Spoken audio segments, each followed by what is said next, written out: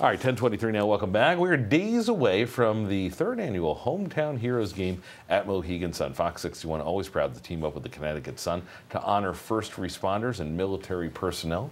Joining me now to talk more about the event, we have Maura Doyle. She is the Director of Marketing for the Connecticut Sun. And from the old Saybrook Police Department, Officer Allison Tanner, both with us today. Nice to have you, ladies. Thanks for having us. Thanks for coming in.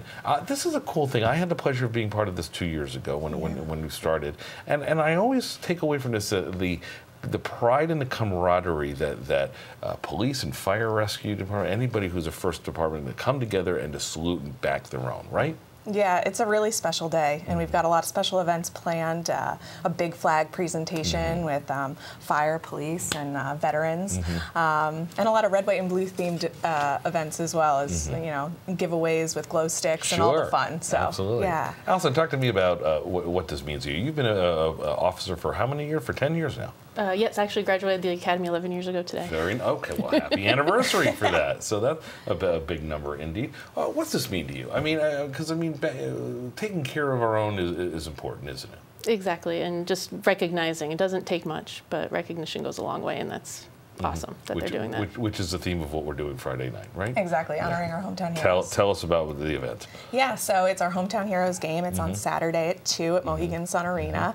And like I said, we're going to feature a lot of law enforcement throughout the game. We've actually been interviewing some female law enforcement officers like Allison and kind of hearing how they burn down the stereotypes, which is our theme this year. Okay. But our community spotlight is the torch run, which Allison can tell us a bit more about. But that benefits the Special Olympics, so we're really excited to have them be a part. Okay, she punted the ball to you, Allison. Your turn. Tell us about the torch run. It was just something, when we were on the phone talking about the Hometown Heroes game, the torch run was actually running down Main Street in Old Saybrook.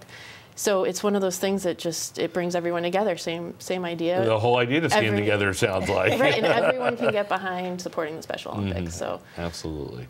Tickets still available? Tickets are still available. Absolutely. You can go to ConnecticutSun.com. What do people take away from this?